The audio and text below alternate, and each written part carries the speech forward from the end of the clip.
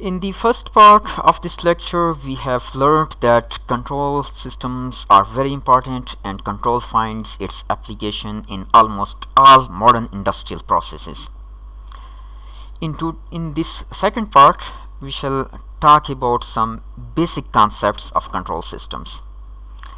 In all the control systems that we have discussed on previous slides, one thing is common in all the control systems. That is feedback in the control system, whether it is automatic control or manual. And these control systems can be represented in a block diagram as shown in the figure on this loop. In this diagram, the process to be controlled is represented by a block. It has an input and an output. When we talk in terms of control systems, output is the variable that is to be controlled, and input is the variable through which we control the output. Output is measured by some sensor, and then the measured value is compared with the desired output. This is called feedback. Based upon the difference between desired output and actual output, an algorithm called controller decides what action should be taken.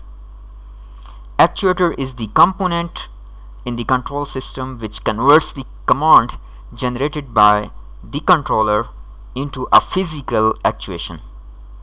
We have too much terminologies on this slide, but do not worry.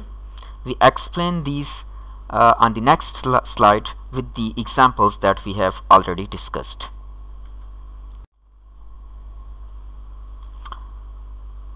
Consider again our first example of liquid level system.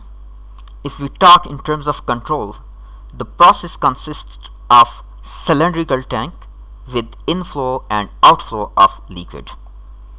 The output is the variable to be controlled, which in this case is the level of the liquid inside the tank. What is the control input? You remember, input is the variable through which we can control the output. In this case, the control input is the opening of the valve. The eyes of the person are sensors which measure the actual liquid level in the tank. Inside the brain of the operator, the actual level is compared with the desired level and some decision is taken in the brain. So the controller in this case is in the brain of the operator. The decision taken by the brain has to be converted into some physical actuator signal, which is done by the hands of the operator. So actuator in this case are the hands of the operator. Let's explain the same thing with two more examples. In upper diagram is a physical system which consists of a rotating disc. We want to control the speed of the disc. We can show the system in block diagram. The process to be controlled is the rotating disc. What is the output in this system? The output is the variable that is to be controlled. In this case, it is the angular speed of the disc. What sensor is used to measure the speed? Yes, it is tachometer. The desired speed is set by the arrangement consisting of a battery and variable resistor. The difference between desired and actual speed, called error signal, is computed. There is a DC amplifier which amplifies the error signal. It acts as a controller. The amplified error signal is then converted into physical actuation signal by a DC motor in this system. Therefore, the DC motor is the actuator in this particular system. Now look at this the hard disk. We want to control the position of the head. Now you can easily match different components of the block diagram with the system. Most of the contents presented in this lecture are from the book by Dorf. The book is very good in the sense that it presents some interesting real-life applications. Now, very important thing for you is the course contents and other discussions. You are already familiar with me. I am Muhammad Abid.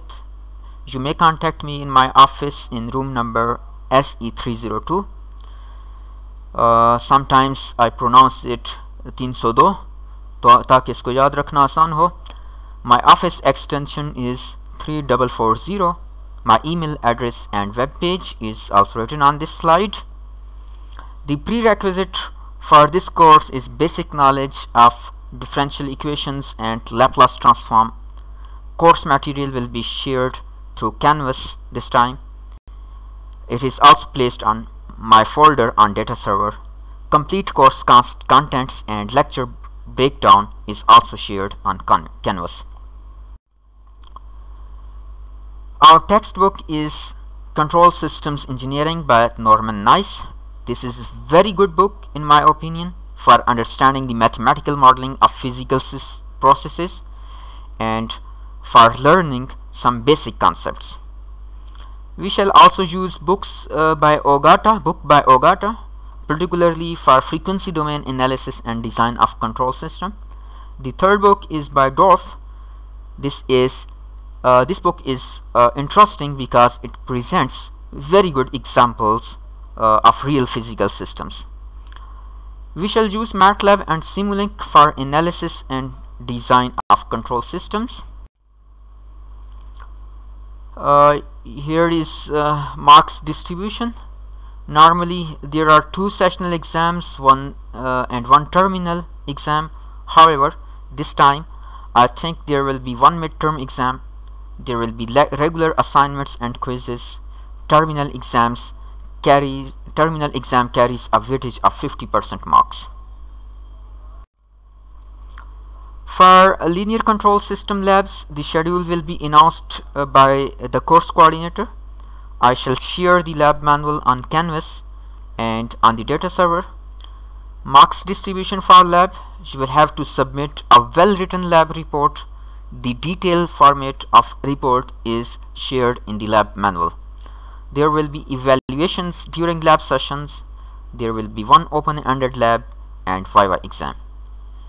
In the next lecture, we shall talk about mathematical modeling of physical systems.